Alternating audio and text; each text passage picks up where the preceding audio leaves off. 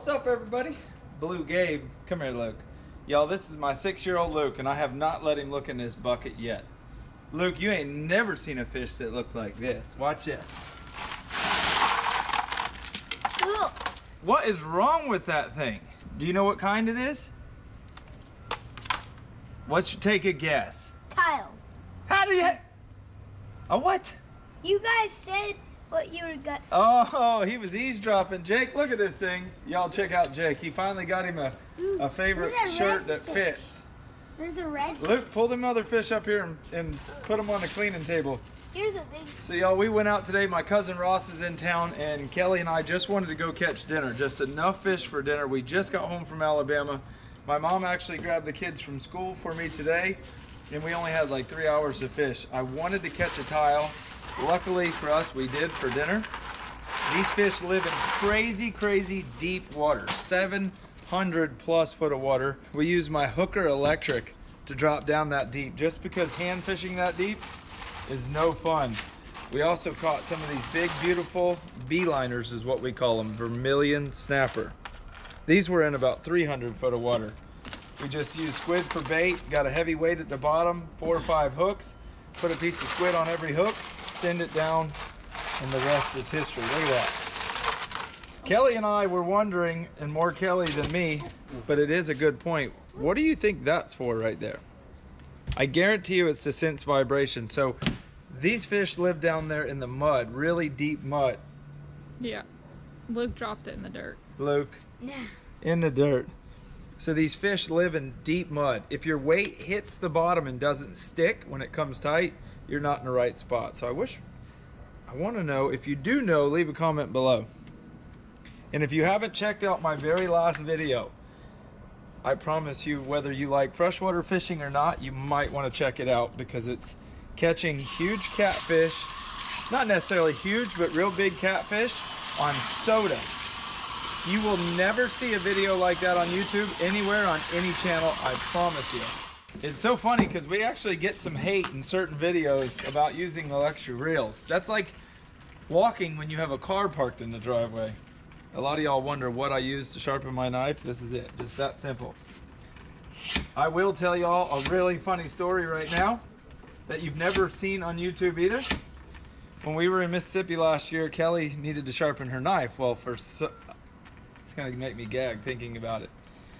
I don't even know how you were holding. How did you hold it when you cut yourself?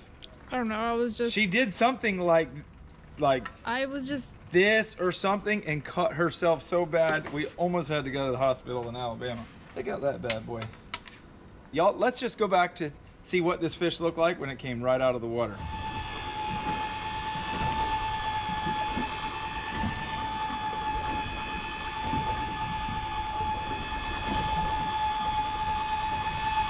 Uh-oh, here it comes.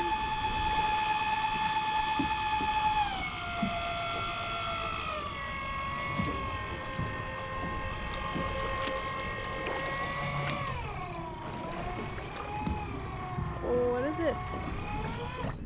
Shark? Shark? Oh! Never mind. I didn't get a good look on it. Oh, baby. Oh, that's such a pretty one. Wow. Look at These that. boogers have been elusive today. But seriously though, drizzle a little bit of that on your squid and bingo. This little thing right here, like what do they use this for? Like an antenna? Yeah, that's pretty crazy looking, wasn't it? Their eyeballs get popped out of their head because of the pressure in the water. These little beeliners like this, we're gonna go out and do a video from start to finish on how to catch them, because this time of the year they can be really plentiful. No, Redneck did not! Redneck! He's like, it's cold in here! He's like, well, while I'm in here. Look at him, he's humiliated right now. Redneck! Oh no! He's humiliated. His feet are so... He's like, just get me out! Oh goodness. Cut us some small stuff. Oh goodness. Yep, there's ice in there, Redneck. Oh funny. You notice I got my glove on me so I can get a little bit more aggressive. Look at that. Perfect. These beeliners can get really, really mushy. Another way you can clean them is, look, see how I didn't cut over the rib cage? If you do it like that, you just come in here and pop these ribs out. If you ever catch these or lanes or yellowtails, you'd better take good care of them when you catch them, because they will get crazy mushy. Now look, this is just my 7-inch Pro Series Danko, cut just like that. Perfect. Cut right under that. Jake, did he run off already? Yeah.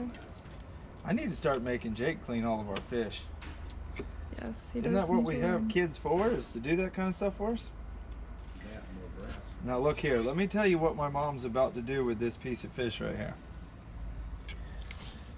Take that little piece of bloodline out right there. Oh my goodness, oh my goodness. All right, you see me clean a beeliner. Let me just do the other side so you get, now, if you don't want to clean it how I normally do it and you want to do it this way, I'm bending that knife with my wrist as I go, getting it right on the backbone, just like that. Yeah, you can save the backbone. Ross must have watched my last crappie video. You can fry that right there. Woo. Jake, you know what's crazy about my two boys is we've had this contender now like, I don't know, 2 months, and they've yet to be on it. Just seems like every time we take it, they're either at school or at their mom's house. But I think this weekend I'm going to take him and his buddy Venture out snapper fishing, or possibly spear fishing, because the sheep's head are in real thick right now, or fish gigging. What do you want to do, fish gig? You do whatever. I mean, don't you fish gig at night? Yeah, but you two can't stay up very late at night. I'll go fish gigging. I used to pull all-nighters in middle school. So. It was so funny. Rylan in Alabama, Holder's son, I walked in the house and he was snoring at like 11 o'clock. He come walking out the next morning. He's like, y'all, I stayed up till 1:30. I'm like, Rylan, you were sleeping at 11:30. He's like, no, I wasn't. I was up. I think I say it in the catfish video. I can't even remember if I got to that part of editing. But Rylan had been hunting a really, really nice buck. And he likes to fish so much, I made a deal with him that if I bring him down here for a week of fishing, can I kill his buck? He's like, absolutely. Did you kill his buck? No, Dad did, so Dad owes him a week of fishing. Rylan, I will take you fishing, I promise. All right, I need to get to what y'all came here for in this crazy looking mud guppy. Look at it, look, just look. Wiggle, wiggle, wiggle, wiggle, wiggle, wiggle, wiggle. All right, here goes nothing.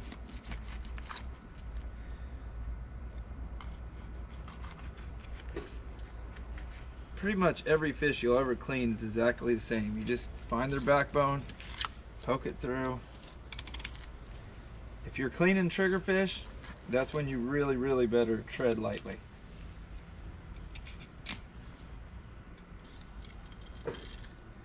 The weird thing about today, and I would have made an entire fishing video out there, but there was 4 commercial fishermen right where I always fish. And the fish were not biting that good. We actually had to do like 4 drops.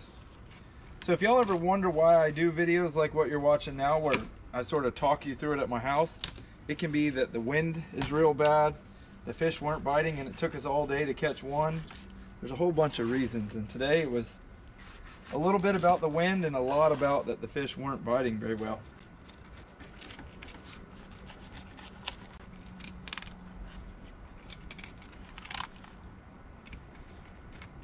Find his backbone. Now tilefish actually have a lot more pin bones than most fish. Their pin bones run all the way down the length of their body.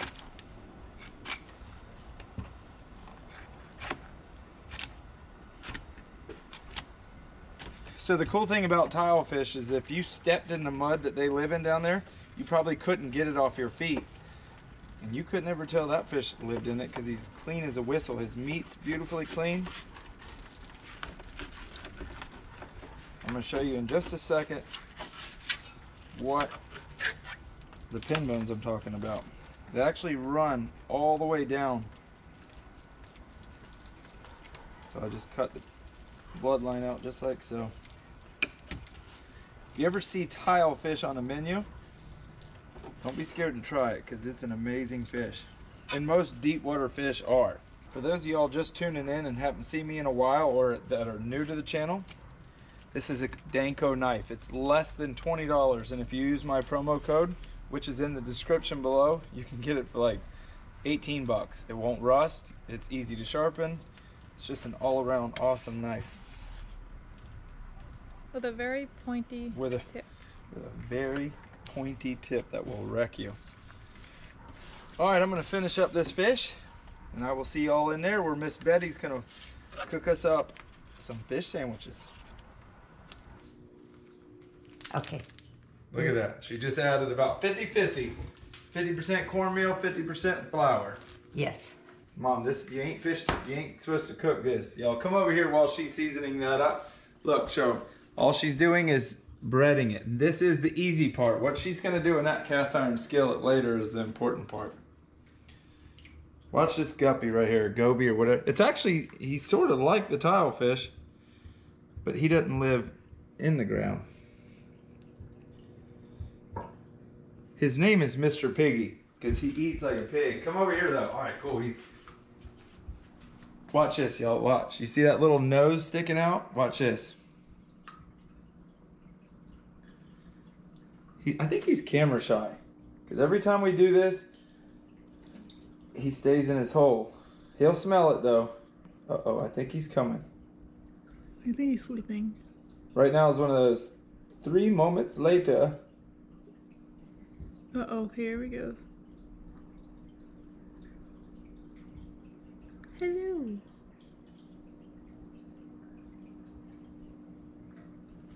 He's about a foot long. He never comes all the way out when we film. Yeah, He does that. Our lights broke right here and it's a little dark in here, but this is a sea bass. And as you can tell, he's hungry. You gotta get some down to the hermit crab without him eating it. He's trying to choke down that piece of snapper he just got. Okay, you just get your grease. We've just got a little oil here, and it's used oil. It's best to use some oil that's used, or if you're using fresh new oil, then just add some used oil to it, and it just gives it a better flavor, and seems like the fish doesn't soak up as much oil. And you just wait until your oil is Mom, pretty. that Austin Croker taught me a better way to do this. You just stick your finger in the grease, and then Robert's cameraman, Austin Crocker, was over here the other day doing something, and we were cooking. And I'm like, is the grease ready? And he just stuck his finger in there, and it dawned on him that...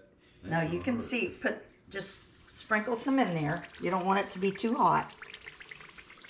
This right here, so if you watch a lot of my videos, I'm always cooking things that are different. I practice on this. I had an idea earlier when Kelly and I were in the grocery store, and I'm going to put some fish in here to do a trial run. So if it is really, really good, I got a good tester. Look at him right here. He's watching next episode of Bluegabe. That's my cousin Ross, who lives in Milton. Kelly and I, anytime we go to like Alabama or Louisiana, we always show up, not for him, but for his wife Frances, because she's the most insane cook ever. She makes some of the best desserts.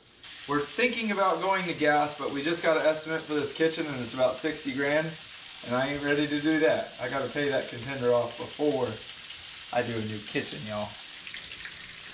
Man, but can y'all smell that? That's the tile fish. Come over right here to aisle 2. Mom done browned up these. I'm trying to find the top, these hoagies. Now listen, you might be saying, there's nothing to that sandwich.